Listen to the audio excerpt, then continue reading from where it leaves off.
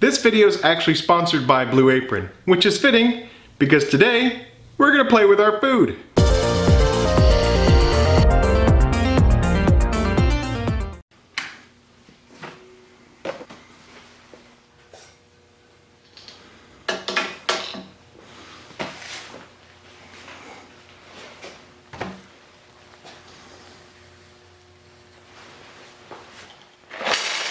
I was going to do some stabilizing today, but one of the major issues that I've had every time I pull out the stabilizing chamber is whatever I put in there floats. I've come up with what I think is a solution to fix that.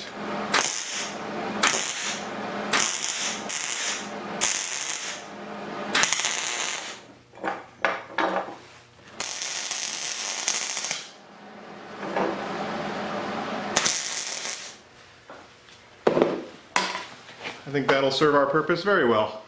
Last time we played with the stabilizing chamber, I think we were stabilizing bread. So, what have we got today?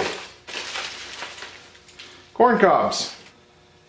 After we finish consuming this, we put out the 6 cobs and let them dry in the sun for, I don't know, a day or so. And they're very light now, 37 grams. That'll give us a good idea of how much weight we add. And then we pour in the stabilizing resin.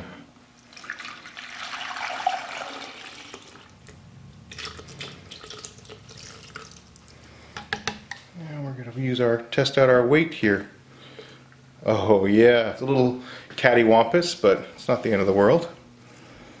As long as they're underneath the level here of the resin, and they are, all we need to do is put the lid on and turn on the vacuum. And you'll see this dial here. We'll start to draw a vacuum, and we are loaded with bubbles, which is a good thing. All those bubbles are air in the corn cobs. It is being pulled out of the corn and vacuumed out of the chamber. This process will probably take a good 4 hours or so. So while that bubbles away, let me talk to you about Blue Apron. Check the link in the description box below. The first 50 people to sign up will get $50 off your first 2 weeks with Blue Apron. They offer 2 types of plans, the 2-person plan and the family plan. They deliver all farm fresh ingredients you need right to your doorstep in exactly the right proportion. No trips to the grocery store, no waste from unused ingredients. Blue Apron allows you to create delicious, convenient, chef-designed recipes at home. In addition, Blue Apron has partnered with 20th Century Fox to bring 3 burger recipes from Bob's Burger to its menus beginning this summer. The recipes, which will be available on Blue Apron's 2-person and family plan offerings, include the week of August 20th, the Gouda Wife Burger with cucumber radish salsa and roasted sweet potatoes, and the week of September 17th, the Absentee Shallot Burger with caramelized shallots and fontina cheese fries. There's no commitment with Blue Apron. You can skip or cancel at any time, and prices start as low as $7.49 per serving. It is about 10 o'clock at night here. This has been going for around 7 hours. So while getting the air out of the corn cobs is interesting, this next step is what actually does most of the work. And that is when we release the vacuum, all of those voids that we've created are going to want to suck up air, but instead are going to suck up this resin. Wasn't that exciting? And now what we want to do is we want to leave this in here for around 12 to 14 hours. So I'm going to go to bed. Well, you just keep watching. You don't have to wait as long as I do. I think it looks pretty good. The fact that they're not floating like they were before means that they've definitely taken on some more density. All the corn cobs have sucked up the resin, but what we need to do in order to cure the resin is to heat it. Some of it will leak out during the process, and so it's a good idea to wrap them up in aluminum foil. And all we have to do is leave them in the toaster oven for about 40 minutes, and they should be good to go. Alright, so it cooked for about 40 minutes, and then I let it cool for another hour or so. We should have resin-infused corn cobs. Best way to tell if this process worked is to just weigh them again. 92. Alright, so it's more than doubled in weight. Seems like everything worked the way it's supposed to. There's a couple that are super straight, they'll be good for turning. There's a couple of these that are really curved, and it's going to make turning a single object out of it difficult. These are the best. I think they'll be the best for turning on the lathe. But these three are a little wonky. They're kind of thin on one end, they're sort of curved. So what we're going to do with these is we're going to have a little fun and do some experimenting.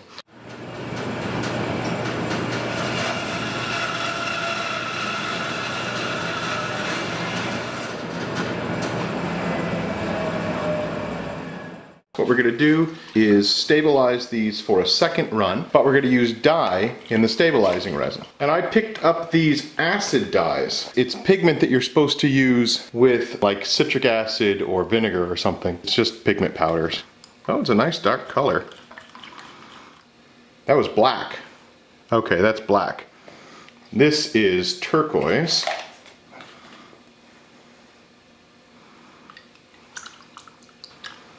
And then the last one is called Fire Red. My hope was that the corn would sink, but it looks like it's floating. Well, if that's any indication of what it's going to look like, that's pretty cool already. I cut 3 of them in half, and I thought we'd try to infuse some dye. It's pretty. Black, red, and turquoise. I like it. I like the red. Yeah. I think the black's going to be striking. Yeah, it could be. Definitely. Yeah. I like it. The blue is breaching, but I don't think it matters. I mean, they've already been stabilized. So that tip just won't be as dark. It definitely looks like the dye I took, at least on the outside.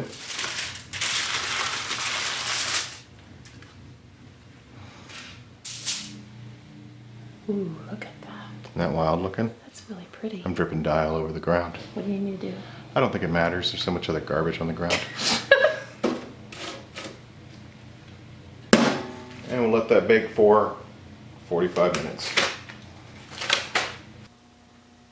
Looks like the dye worked. I don't know how deep it goes. We won't know that till we start turning.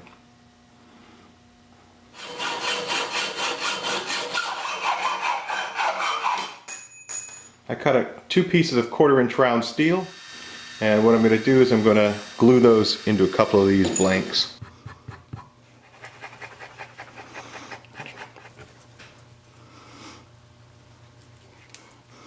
And we'll wait about 30 minutes. I don't think it's going to take much to get us a shape that we want.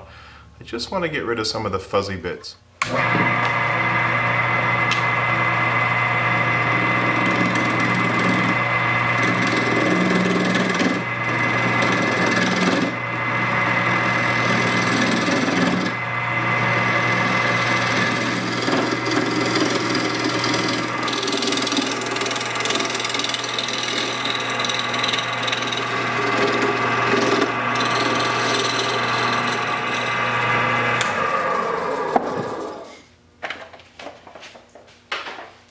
I don't know, I think it's pretty cool looking.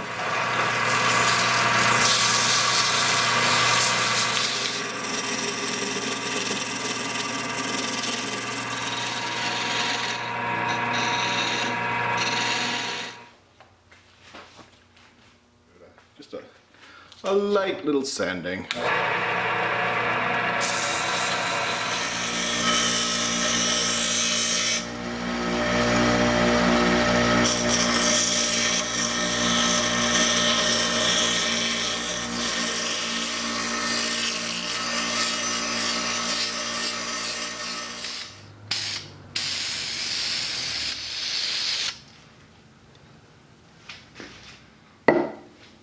Corncob scratch owls.